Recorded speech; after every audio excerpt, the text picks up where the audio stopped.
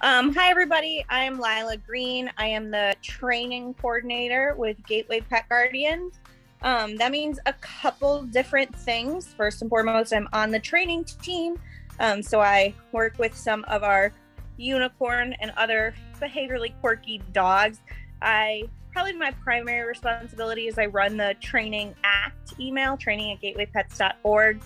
That is the email that we give to all fosters to contact if their foster dog is having any behavior issue, something as kind of minor as a little bit of leash reactivity to something much more major like stranger danger or resource guarding.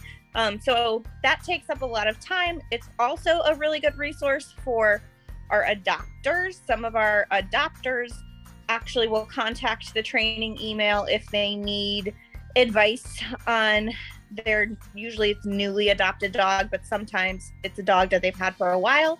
And that helps minimize some of our returns because I can give them advice or connect them with a trainer or whatever they need to hopefully ensure that they can keep that adopted dog and not have to return it to Gateway. I also work a lot with the unicorn dogs before they're in the unicorn program. Usually the way that we identify a dog will be in the unicorn program is they have had a lot of behavior quirks. So that foster has been in contact with the training email pretty substantially. And then we determine that they need an evaluation and should maybe get added to the program. I have been in this role for probably around 2 years now. I used to volunteer, still do. I used to volunteer a lot at the shelter walking dogs and was a shelter guardian for our quirky dogs before we had a unicorn program. We called them unicorns. So Brittany knew that I was comfortable working with harder dogs.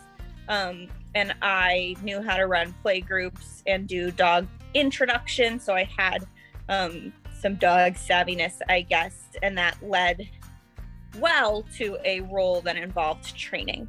But really, it's a job that anyone can do. When I first started the training coordinator role, I would Google what to do if your dog is showing this behavior, if I didn't know kind of what resource to give them. And now that our training program is a lot more established and I have more experience, I can offer better advice. But starting out, it's definitely something that any volunteer can do as long as they're willing to learn and willing to work with some of the unicorn dogs.